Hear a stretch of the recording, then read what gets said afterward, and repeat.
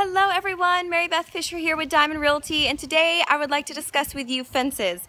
So while I'm doing my open house here at 177 Chelsea in Broadmoor, I was asked by a potential buyer, how do we know what side of the fence you own as the property owner? So from a blind eye view, I have been told, and based on the research that I found, that when the posts face you, that is your ownership, that's the side of the fence that you own. And if the posts are facing away from you, then your neighbor owns that fence. So for example, when you have a gate and it's coming through, you have a swing gate, and the posts are not facing you, that is not yours, that is your neighbor's. But what I would recommend is for a professional surveyor to come out and survey your land, and that will help determine exactly where your property lines are divided. And sometimes the fences get built on another person's property line, so you'd have to address that with your neighbor.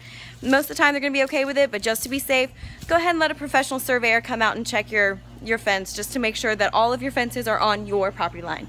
So yeah, that's the educational tidbit for today. So if y'all have any questions, please just let me know.